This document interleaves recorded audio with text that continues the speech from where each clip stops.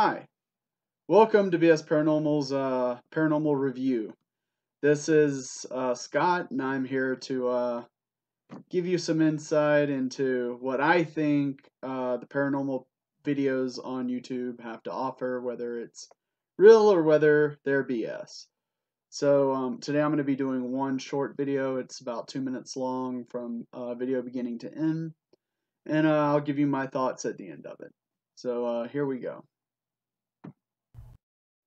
How you doing? I'm Callan and this is Slapped Ham. Today we're looking at some scary ghost photos that seem to have no rational explanation. So hit that subscribe button and get ready for more freaky content, just like this. I'll put the link to this video in the description. Slapped Ham. In September of 2018, 2-year-old Fabiola Rodriguez was tragically killed. Her mother, Sandra Gonzalez, along with other loved ones, regularly leave toys and other items on the beloved child's grave. Sandra was disturbed when the items that she left for her late daughter began disappearing. She also noticed other acts of vandalism at the gravesite. She asked staff at the cemetery to keep their eyes open for anyone paying unwarranted attention to her daughter's grave. Luckily for the family, a nearby gravestone has a camera trained on it. This family has also experienced vandalism in the cemetery. They believe that their son's killer, who is still at large, is responsible for the cruel acts.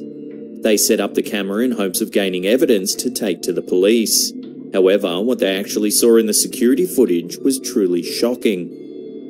Images of a young girl appear in the still footage walking near their son's grave. Concerned about a child wandering the cemetery at night, they showed the pictures to the staff, who immediately recognized the child as Fabiola. Sandra, who happened to be at the cemetery that day, tearfully confirmed that it is her daughter in the photos. In one of the still images, Sandra believes that it shows her daughter walking away with a tall man, who the other family believes to be their son. Sandra is convinced that her daughter came back to the cemetery to lead the man to heaven.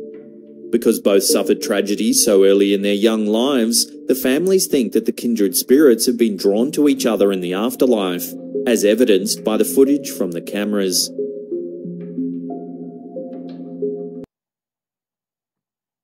Okay, so we're expected to believe that A, the story is true, B, that even if the story has some truth to it, that very solid image of the little girl is a ghost.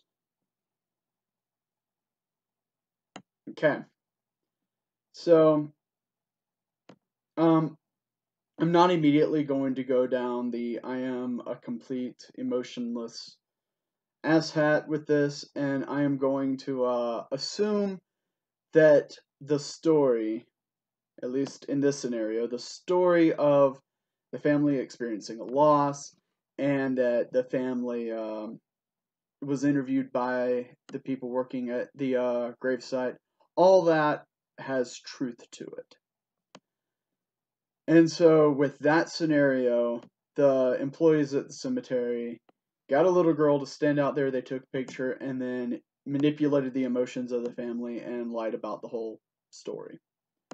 So in that case, the photo is still fake, but the story surrounding it has truth to it. In the other scenario, everything is just a lie. The story was completely made up. Someone went out and they got a little girl to stand in front of the cemetery.